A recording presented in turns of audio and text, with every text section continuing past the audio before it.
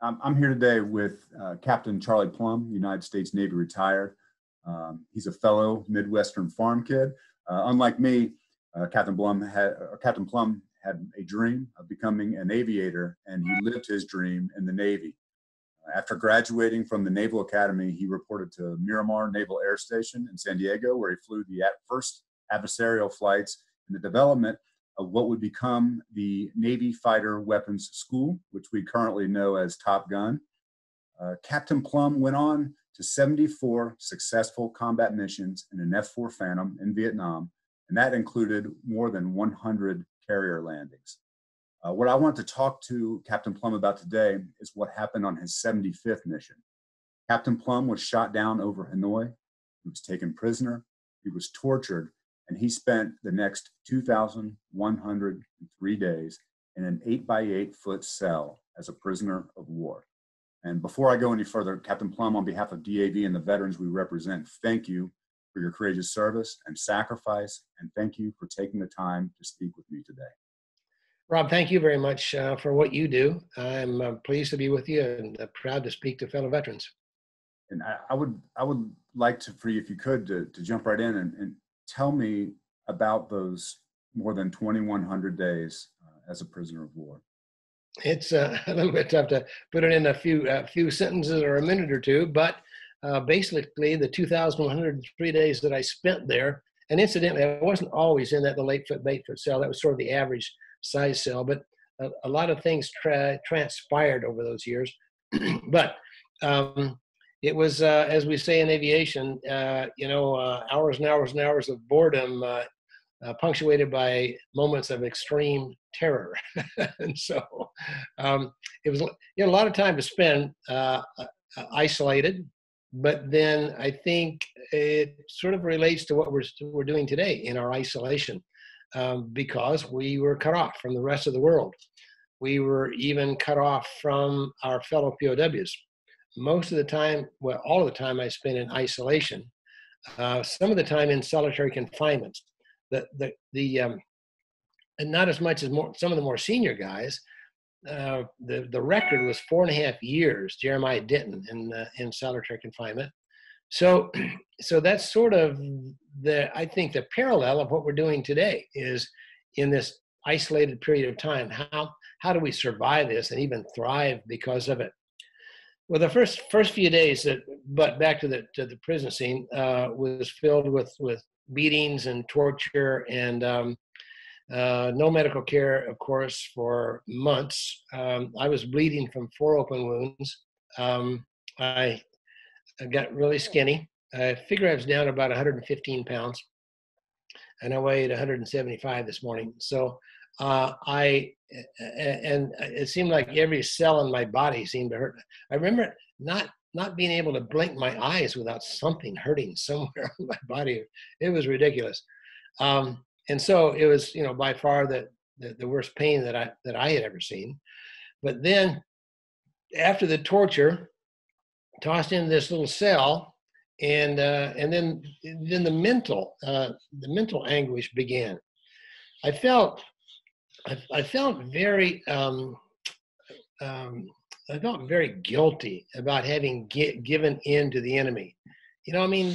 Fighter pilots are not supposed to give up. That's not in the DNA of most military people, and I had given up. And I even wondered if I ever could go back to my home country and face my family and friends and fellow military pals, knowing that I'd failed in my mission so miserably. And I think this is somewhat common, not just in military life, but in everyday life. When we try so hard at something, in this situation we're in right now, we had a job and working hard and gaining a little bit of savings, and suddenly we're out of work and we're confined to our one room in the house, and we got kids that are home from school, and or maybe an unmarried daughter that moves in with her 2 kids, and it's tough. So I grappled then with this feeling of depression and guilt, for a long time, until I finally got communication with one of the guys in the cell next to me, Bob Shoemaker. Shu had been in prison for 2 years when I showed up. And so he was a fount of knowledge and wisdom.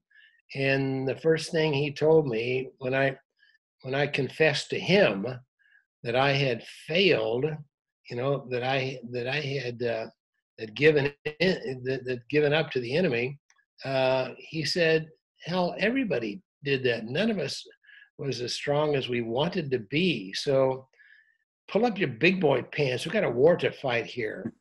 He said, "Our senior leadership in this prison camp is the finest you will ever see." He said, "You've just joined the best team you will ever play on, ever.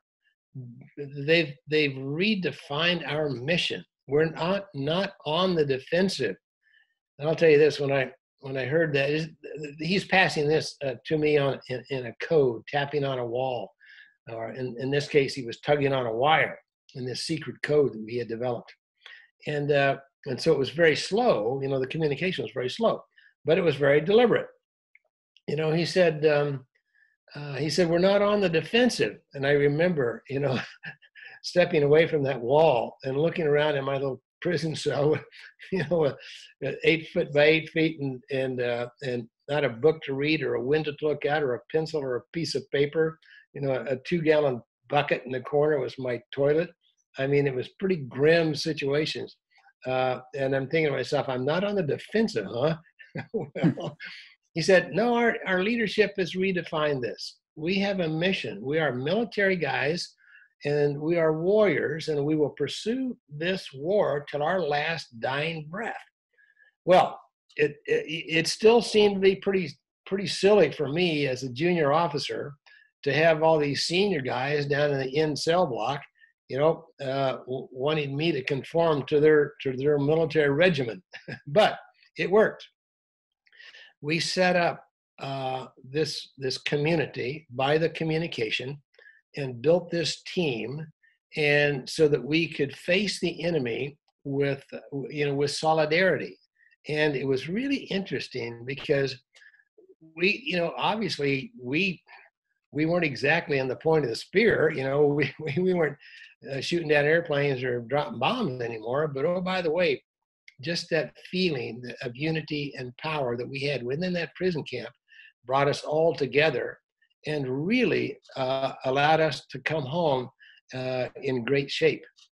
Which of those aspects do you feel like was the most important? Was it that you had that community, or that you had a mission, or is it a combination of both? It sounds like a combination of both. Well, that's a good question. It was absolutely vital that we have a mission, a purpose in life. And I know, one of the things that troubles me the most now is all of our veterans that are committing suicide. And so I work on that. I'm involved in a couple of different organizations that seem to have a handle on it. But I've often felt that having a mission is so vital. While we're in the military, we got a purpose. We know the purpose. If you don't know the purpose, ask your drill instructor. He'll tell you the purpose. No question about that.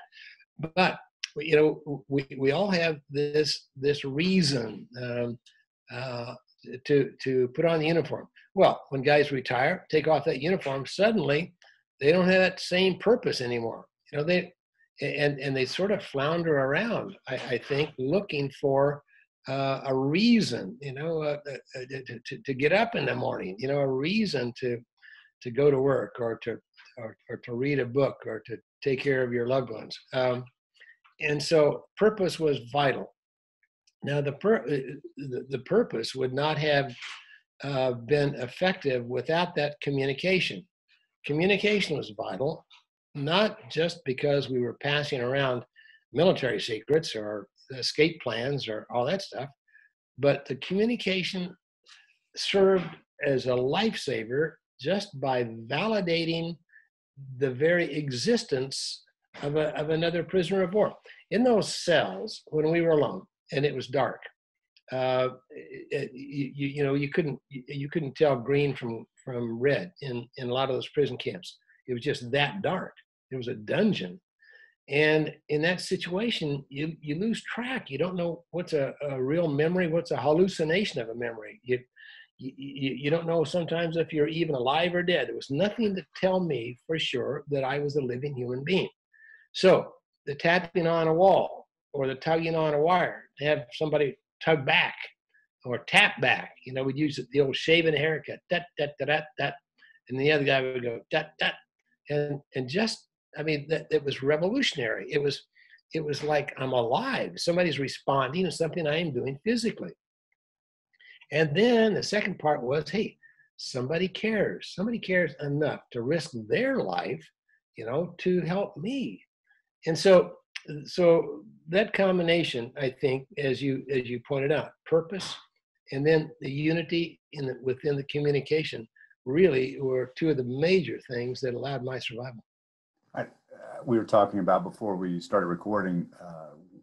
I know I heard you on Jocko Willink's podcast twice, as you informed me. You corrected me, and but also most recently on a Reddit, which is a website on there, what's called an AMA or an Ask Me Anything, and so many of the questions that were thrown at you were obviously from men and women. I would say probably young men and women who have not served, so had not had the type of training and experience that I had as a Marine, you had as a graduate of Annapolis and naval aviator and all the rest.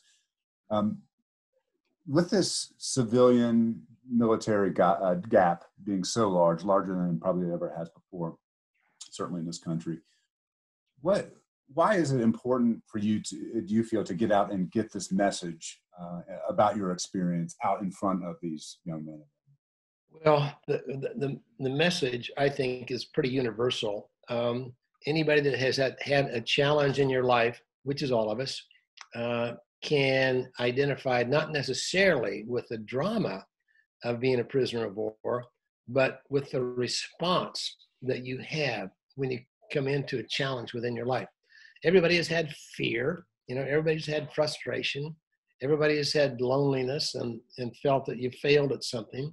And so there's a real connection, I think, between my story and the story of any military guy or gal, because while the circumstance may be different, the personal response, the human emotion is largely the same. And I am convinced that you can be in just as much of a prison camp going through a divorce or losing a job, or for that matter, contracting a coronavirus.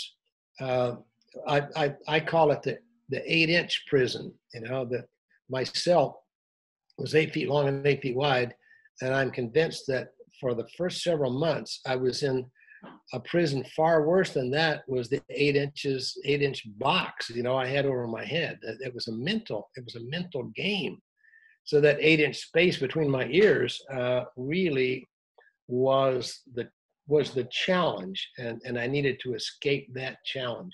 But it was interesting in that Ask Me Anything Reddit thing that some of the, of course, you never know the age or background or political leanings of anybody who asks you these questions. But it was really kind of interesting.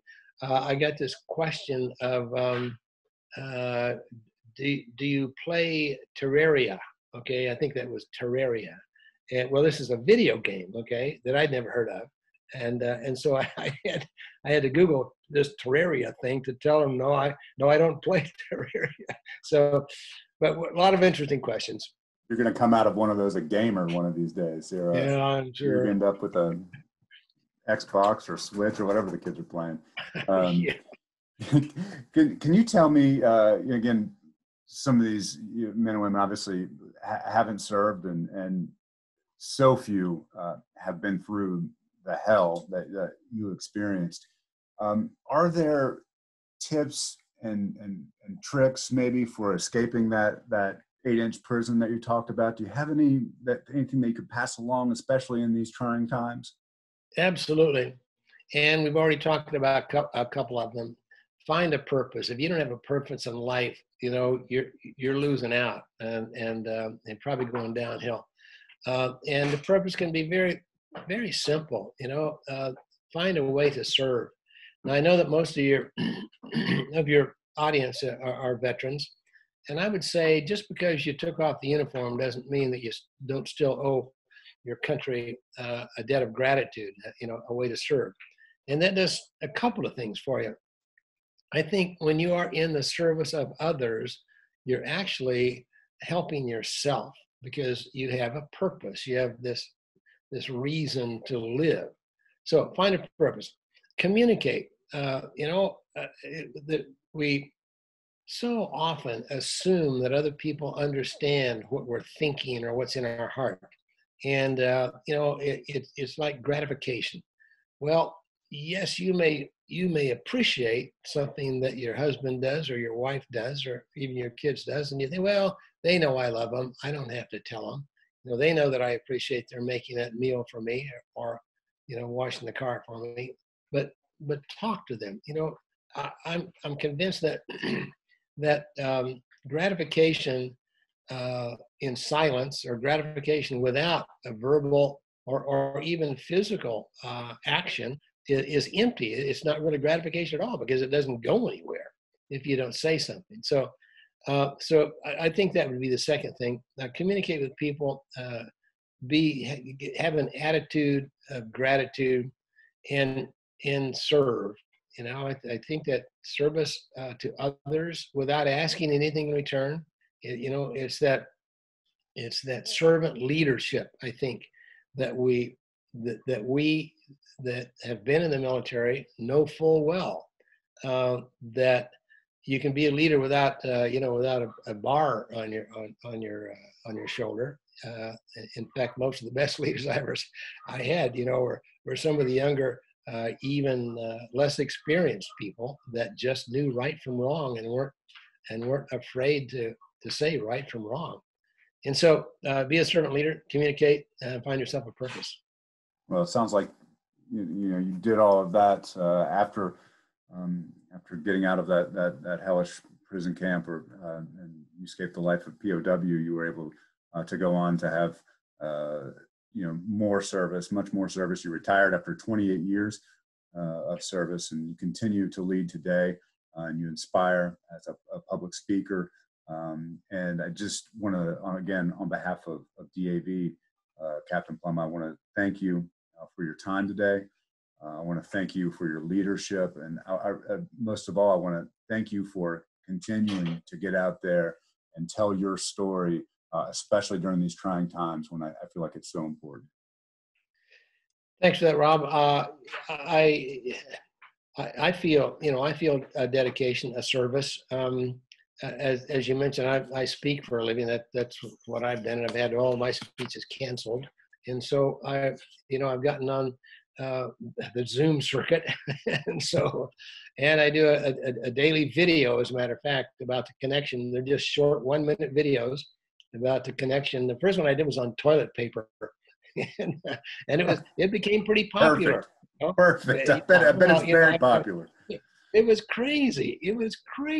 The way people just went over the moon because they didn't have any toilet paper, and I made the comment on this daily video that my tender tiny touche had not been touched by a sheet of Charmin for 2,103 days. So get over it. And also, I've written my autobiography, my book, I'm No Hero, and that seems to strike a chord with people in today's isolation. And, Captain Plumb, where can folks find that information from? Sure, my website, charlieplumb.com, and CHARLIE and PLUMB.com, charlieplumb.com, and that's got my Instagram and LinkedIn and all those connections on it, as well as a bunch of videos and of the stories that I tell in my speeches. And you can order a book from there, and I autograph every book that I send out of my office here. So. Well, I know where I'll be going after we get off this interview. Again, Captain Plumb, thank you for your service. Thank you for your time today, and best of luck to you during these crazy times. thanks again for what you do, and all of your DAV members. I really respect and appreciate you and salute you.